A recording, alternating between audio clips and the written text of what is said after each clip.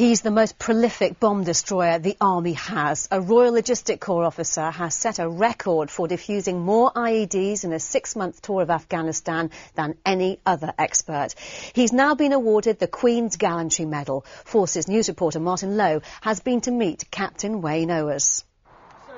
It's 3,000 miles from the bomb alleys of Afghanistan to this equipment depot in Oxfordshire.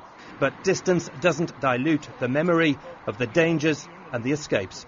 Captain Wayne Owers defused more bombs in one tour than anyone else. 93 in 6 months, 1 every 2 days. How lucky was I? I think everybody needs an element of luck when they're in Afghanistan. The papers have said that I said I'm alive because I was lucky. That's not quite true. That's not what I said.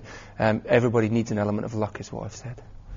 The lonely walk to an unexploded bomb became familiar, the ultimate test of his ability. I enjoyed it thoroughly up until the point where it became personal. My team were involved in a couple of explosions, and some of my close friends within the team lost limbs or certainly suffered some life-changing injuries.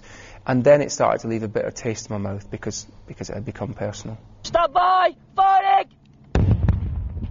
For Captain Owers, risking his life became a matter of routine. He'd often forgo protective clothing, preferring instead to rely on his wits and courage. If I'm brutally honest as well, the EOD suit's a fantastic thing, but in 50 degrees heat, your core body temperature probably wouldn't survive that long. And so, even if I did take it out on the ground every time, I probably wouldn't have worn it. Would it save your life if the bomb exploded? Not if you're on the device, I would doubt. He's to receive the Queen's Gallantry Medal. Of his 12-man team, 5 have now been honoured. Catastrophic injuries, loss of limbs. My bodyguard lost his right eye. But we brought all the team back. All the team are alive.